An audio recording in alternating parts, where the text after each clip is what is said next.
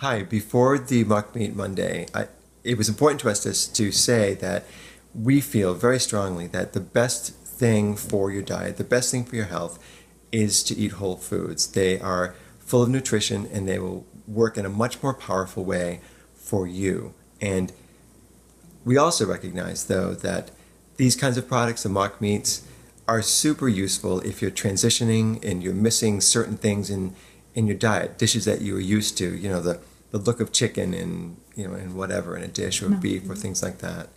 And also that it's helpful if you have people coming over that you know will be looking for that kind of thing, and they'll be tripped up by, you know, some unusual to them stir fry or some other dish that doesn't have meat like they're used to in it. So they're good, but they contain a lot of processed foods, a lot of processed items rather, and are really not a full food. They're a manufactured kind of a thing.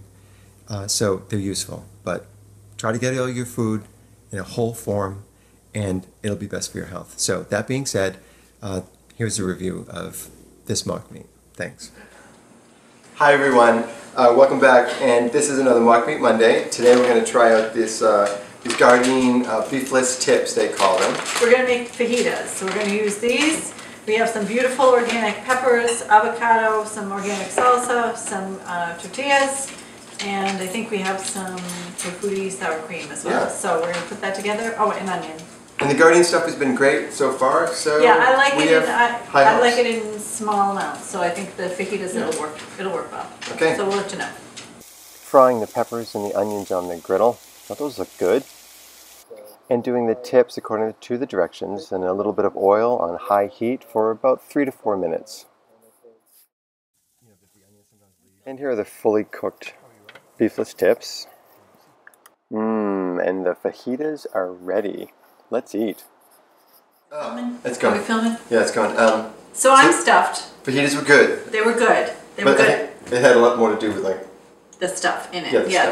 The beef tips, or the Gardein beef tips, were not a huge player in the fajita. Right. They were okay. I'm not sure we'd buy them again. I mean, I don't think I would enjoy this any less if I used refried beans or anything else, or even just black beans. Right. Because so much of the flavor comes from the onions and the avocado, and the peppers and the sauce. All the other stuff that we put in it. It's kind of.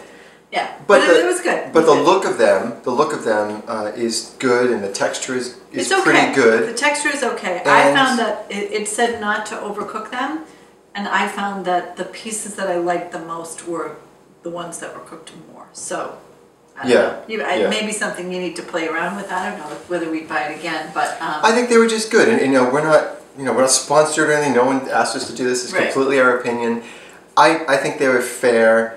Not as good as some of the other things. I wouldn't buy them again unless one of my kids said, "I'd like to try that." Yeah. Would you make it? I'd do it. Worth trying. Your mileage may vary, but I don't need to get them again. So now you know.